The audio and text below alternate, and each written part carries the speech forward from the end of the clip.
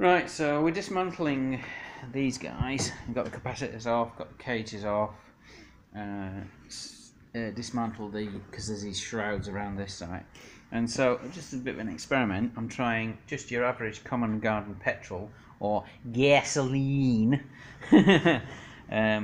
Seems to be working because, as you can see here, I've just kind of poured it on, and as you can see, if I rub it like that, you can see it's kind of turned it into it's kind of become a bit pasty, so you can actually wipe it off.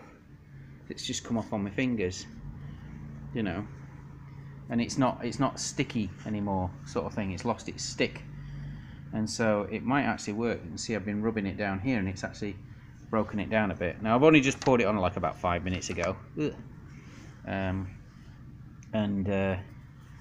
So I'm just trying to see if it, oh yeah, it is, look, because it's kind of making it so that you can massage it a bit, and it's certainly cleaned off the top bit because this was all dirty.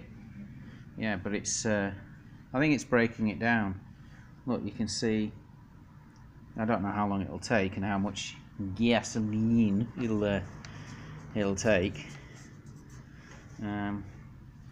Just a bit of a weird one. Gas in this country is what you run your gas fire off. It isn't stuff that you put in your tank. That's petrol. Anyway, I think it's possible that the petrol might break down some other stuff as well, because it is a solvent effectively in this situation. So it may well break down other plastics. I don't know. So we may have secondary effects of using petrol, but you know, hey, we'll give it a go because it's obviously a common material and it does have that volatility about it, and of course it evaporates, so you eventually do. But I'm just trying to see if it does actually break it down. It certainly makes it lose its stick, so that's something. And I think that some of the products, they say that you can get it so that you can basically peel it off, because it stops it from adhering to surfaces. Which seems to be true in this case. But what I'm going to do basically is I think I'll take this off, bend it out, bend the driver board down, and then we'll turn these things over and stick them in a bath of petrol and see if it actually just breaks it down, so that we can just basically just spray it off or something, you know, with some cleaning agent or something, I don't know.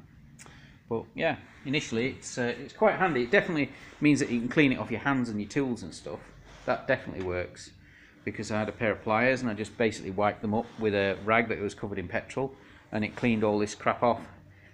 So it's good for getting it off surfaces, definitely.